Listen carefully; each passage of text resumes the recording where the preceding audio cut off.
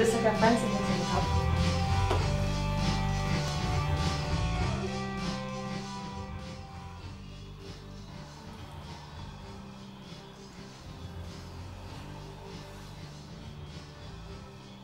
It's kind of weird sitting here with you in Stephanie's house.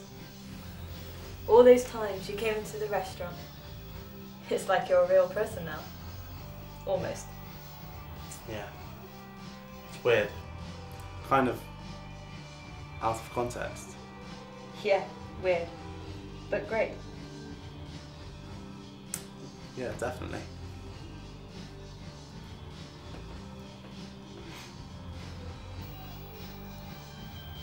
So, what's your novel about?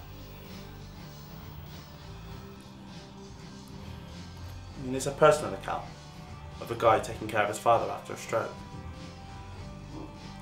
Based on personal experience, but only loosely. Well, what's the title? The Day After Yesterday. Don't you mean today? Well, I mean, there's more to it.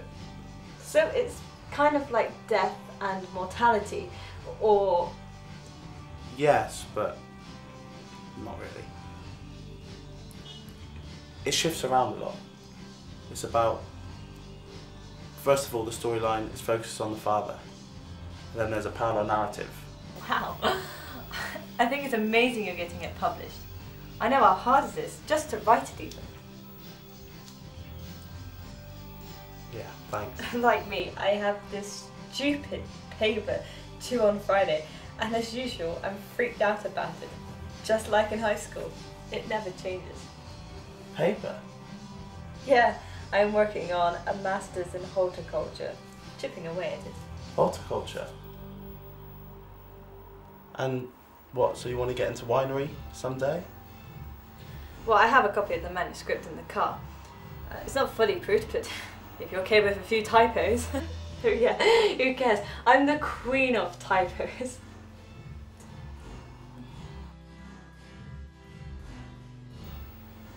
Wow, this is really starting to open up. What do you think?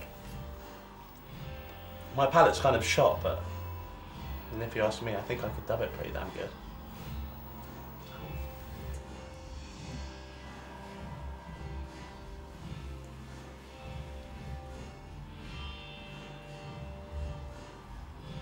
Can I ask you a personal question? Sure. Why are you so into Pinot? It's like a thing with you. I don't know. It's a hard grape to grow. It's thin-skinned. And it can only be grown in certain corners of the world.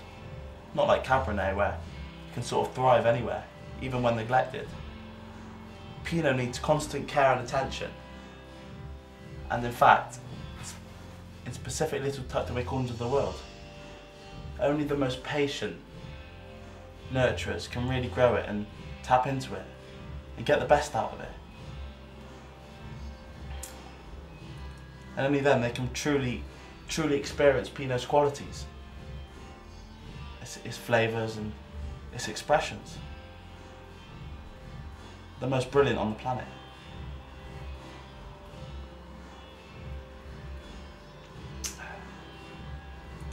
I mean, Cabernets can be powerful, but they seem prosaic to me in comparison. How about you? Why are you so into wine? What about me? Why are you so into wine? I suppose I got into wine through my ex-husband. He had this big show-off cellar. And then I found I had a really sharp palate. And the more I drank, the more I liked about what it made me think about. What did it make you think about?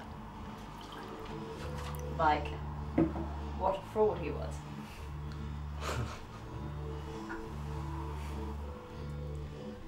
Yeah, but I do like to think about the life of wine, how it's a living thing. I like to think about what was going on the year the grapes were growing, how the sun was shining that summer, or if it rained, what the weather was like. I think about all those people who tended and picked the grapes, and if it's an old wine, how many of them must be dead by now?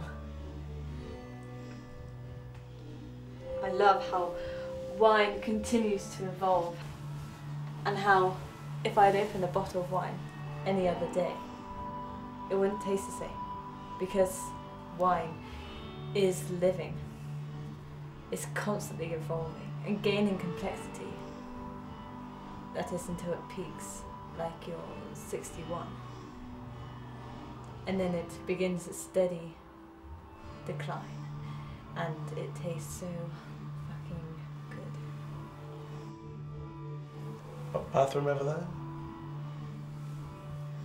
Yeah.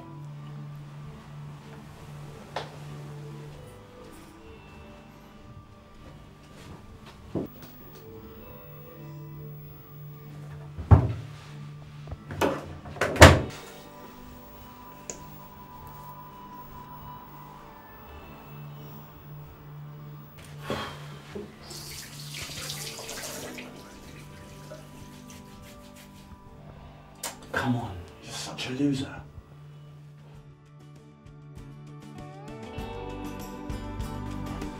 Can you see my nails?